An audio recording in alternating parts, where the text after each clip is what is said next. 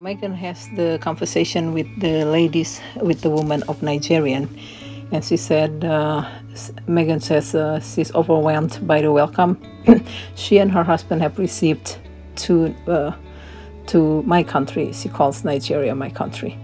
Regarding her genealogy, 43% Nigerian, she says she's flattered and humbled to be in the company of women who she's been told are defined as brave, resilient, courageous, powerful, and beautiful. And to the amazing, inspiring Meghan, the Duchess of Sussex, to join us.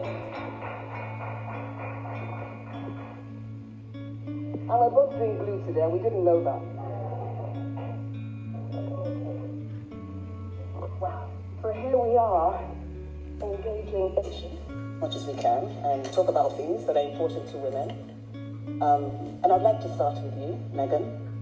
Now, you found out recently that you are partly Nigerian. I did, yes.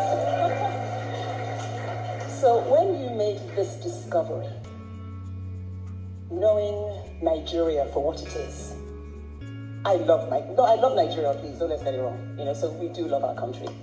How did you feel about finding out that you were Nigerian? And did it give you a second sense of thinking about who you were as a person and what representation might mean to be a Nigerian?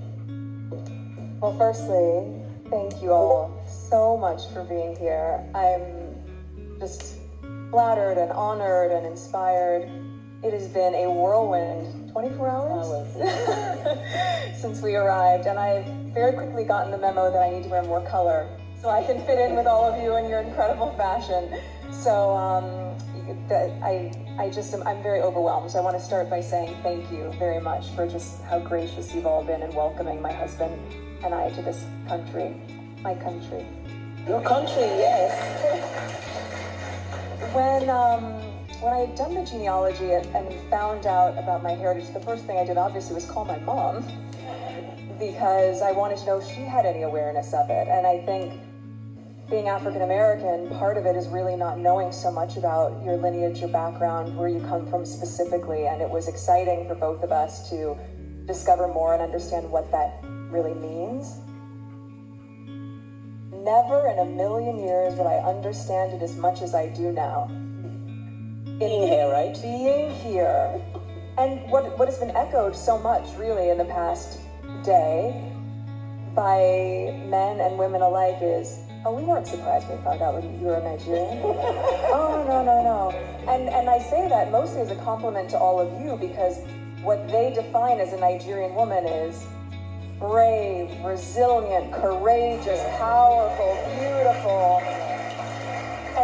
And every single moment that I hear anyone so far talk about what it means to be a Nigerian woman, it is the most flattering thing to be in that company, to be in your company.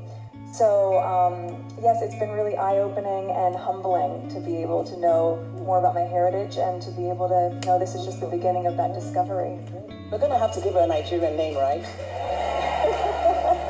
So let's start thinking about what that name is going to be.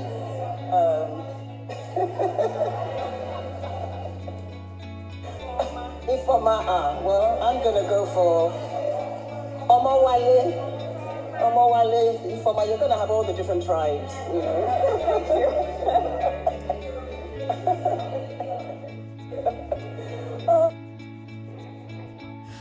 So the People.com says Meghan Markle's emotional journey to discover her Nigerian roots unfold in candid chat with my country.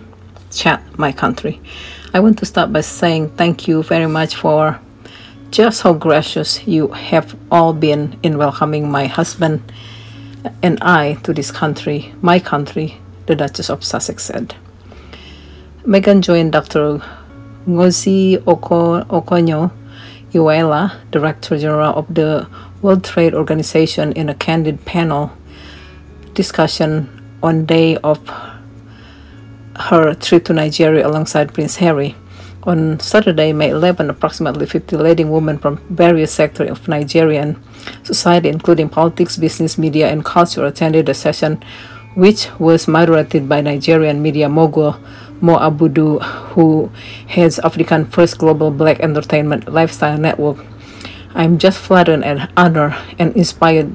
It has been a whirlwind 24 hours since we arrived, and I very quickly got the memo that I need to wear more colors so I can fit in with all of you. Incredible fashion, Meghan told the crowd at the event, which was attended by people.